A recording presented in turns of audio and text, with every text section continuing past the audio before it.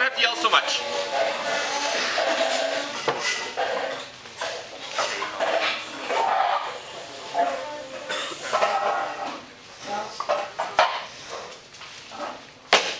Thank you, everyone. When we were out at the creek, I told you guys a few different spots to look for gold. Anyone remember what I said, places where gold often falls out? Inside corner behind a rock. Inside corner and behind a rock. You got them both. Gentlemen, pay attention up here, please. Okay, there are all sorts of little tricks and hints about where we look for gold in a creek to try to have the best chances of finding those few pieces that actually have fallen out in the creek that you can access and pan out. There's a few tricks we do. And we talked about a couple in the creek, the behind the rock, the inside corner. I'm going to talk a bit more today about corners in creeks and why we look in certain spots, where we look, and a little bit of sort of how gold reacts to flowing water to create these things we call pay streaks. So if you have a curvy creek, so we have a creek that's going down and it's curving around. Let's give it some width here. Got a creek going like this. And you got a piece of gold that's sitting up here in the flow of water. Got a piece of gold here. The water is rushing down this creek, this direction. It's going through, around. That piece of gold is getting pushed by the water. Now, gold is really heavy, so it doesn't get pushed very well, but it does slowly get pushed by the water down the creek. And it starts traveling all the way down that creek. But gold is like high school students. It's lazy, right? Yes. It doesn't want to take a long path all the way down. So it tries to take the shortest path possible, which means it cuts corners. Instead of following the center of the creek all the way down, that piece of gold is going to cut the corners. It's going to come across here and cut the corner. And then it's going to take a straight line to the next corner, the next apex of the corner. It's going to follow along until it hits that corner. And then it's going to take a straight line to the next one. And then to the next one. And then to the next one. And so on, all the way down the creek. It takes the shortest path possible. It's lazy. It doesn't want to travel farther than it has to. And that has something to do with its weight. Because of its weight and heavy, the water's pushing it. It stays along that path. Now, if that was just one piece of gold, it would slowly travel down that way. But if it's thousands of pieces of gold in a creek, hundreds of thousands of pieces of gold in a creek, as they travel down that path, they start to deposit along that path. We got gold all the way along here, along that path. And that is what we end up calling the pay streak. Because the pay, the gold, is in a line all the way down the creek at that point. Remember that term, pay streak, guys. I guarantee you it will be on quiz. Is that legit? Yes. Pay streak. Pay streak, yes. And it will be on a quiz for sure. Now, when you're out in a creek, it's often hard to access the pay streak out in the middle of the creek because it's underwater. But where the pay streak hits the inside corners and the water level drops in the late summer, early fall, all of a sudden that pay streak is exposed on all the inside corners. And that's why we try to test those inside corners. Because the pay streak is exposed along that section. Now, if you have a creek that has a big corner in it, so you have a creek that, big corner. So you have this creek coming through, and then there's this great big corner. That pay streak will start, well, let's see, it goes down here, it goes around, it goes over here, it goes over, hits there, and then the pay streak will follow that corner for a long ways all the way around that corner, right in that top edge. Some of the best exposures, best base streaks on Mission Creek over here is where the creek does a big corner like that, creates a great big gravel bar in the summer, so you end up with a big gravel bar here, and you have this long pay streak all the way along the top edge of that gravel bar. Okay. Pay streaks, inside corners. There are a couple instances where that rule of thumb doesn't work.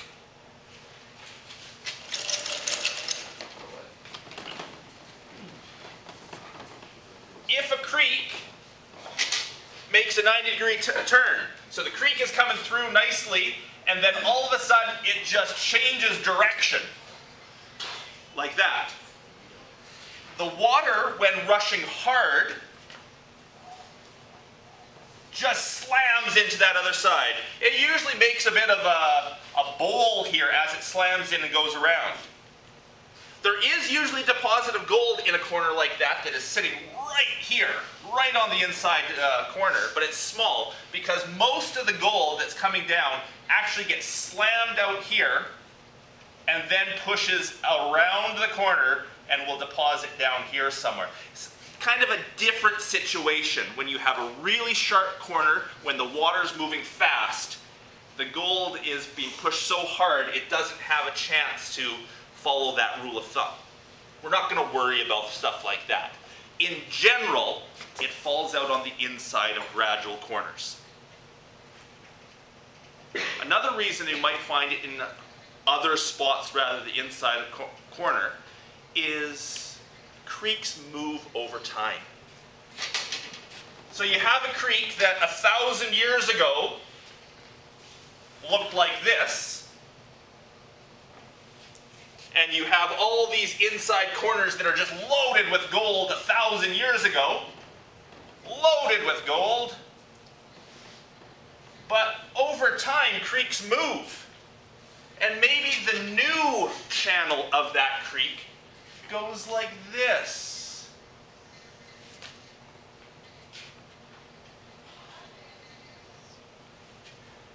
Now all of a sudden, that pay streak that used to be there 1,000 years ago is on the outside corner.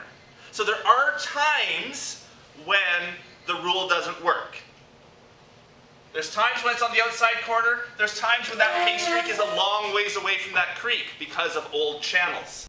But for what we're dealing with here, we want to remember the inside corners of creeks. Yes? So how does a creek or whatever move? Is that just plate tectonics? No, it's erosion. The water erodes away the banks. Banks fall in. There's landslides. There's all sorts of things that erosion creates over time that change its channel.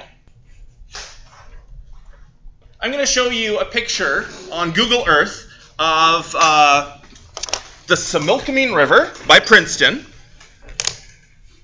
Do you mind hitting the set of lights, the one set of lights here? There we go. Okay, this is the Similkameen River just outside of Princeton. And it's a fairly major river. It's a big one. Now, right now, this image is taken at low water, late summer, early fall, something like that, where the river is just a meandering thing down its greater channel. But if you sort of imagine where all these gravel bars are along here, that when it's in flood, those are all filled up with water. The water is this great big, thick, wide channel that fills this whole basin all the way down here. So you see right now, the inside, like there's corners everywhere.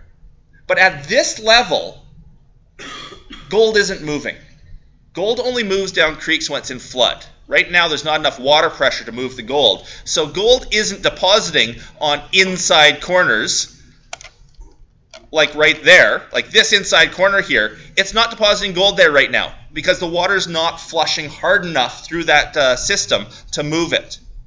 You need to imagine when it's full pool, when it's really rushing through here, that this is the big inside corner. Right there, going through there, right around here is the big inside corner. So the pay streak is going to be up along this edge. It's not always right on the edge. Sometimes it's out a little bit. So it might be going out around this greenery here right now because the water flow is harder out there. but somewhere along this bar in here is going to be that pay streak. This inside corner right here, not going to have a pay streak on it, because in full pool, that's when the water is fresh let, full pool, spring runoff, when the water is rushing down, the pay streak is going to be along this edge, not out there.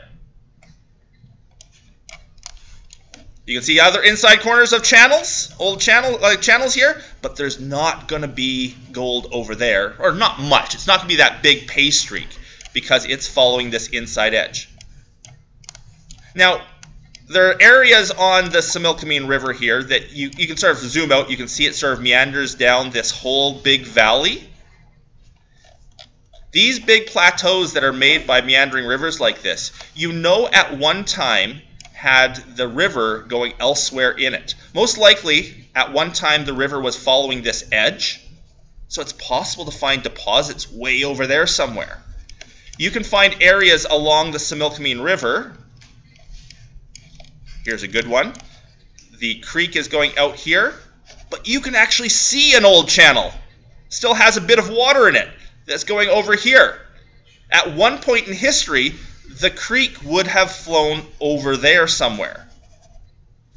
There's a lot of places along the Similkameen you can actually see the old channels going. So the pay streaks could be in other spots. But in general, right now, we're worried about the current path of the river. So right now, if I was to ask you where the pay streak is here, you would say it's right along that inside corner right there. And remember, it goes straight line from one to the next. So it goes from this corner to that one. Here's a good example of one of those 90-degree bends. Water comes in here, it smashes against this wall. You can see where it's eroding away a bit of a pocket from it smashing into the wall, then turns and goes downstream. So the gold doesn't necessarily follow that pay streak properly in a sharp turn like that. Google Earth is a great little tool here for reading a river to see where gold might be in that river.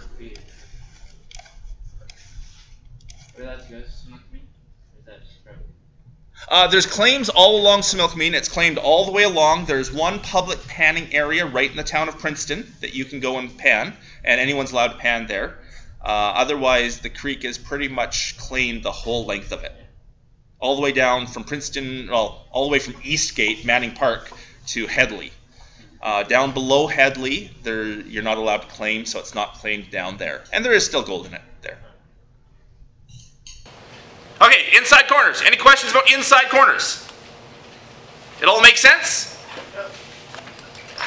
Cool.